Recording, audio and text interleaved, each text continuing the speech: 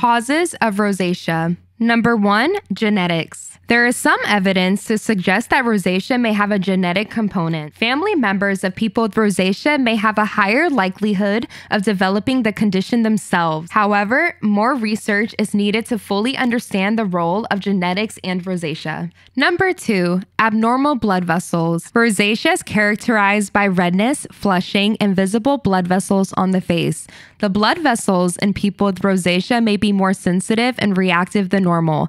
This can cause them to dilate more easily, leading to increased redness and flushing. Number 3, Demodex mites. Demodex mites are tiny 8-legged mites that live on human skin.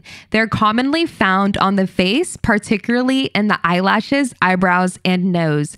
In people with rosacea, there may be an overpopulation of Demodex mites, which can contribute to inflammation and redness in the skin. Number 4, bacteria. The bacterium Helicobacter pylori has been found in higher numbers in people with rosacea. While it is not clear whether H. pylori is a direct cause of rosacea, it is possible that the bacterium may contribute to inflammation in the skin.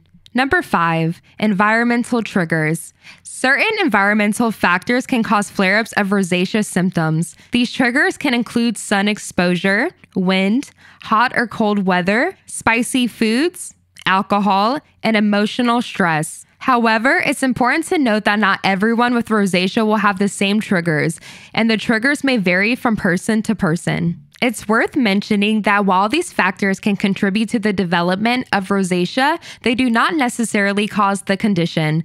Additionally, the exact cause of rosacea is still not fully understood, and more research is needed to determine the underlying mechanisms behind the condition.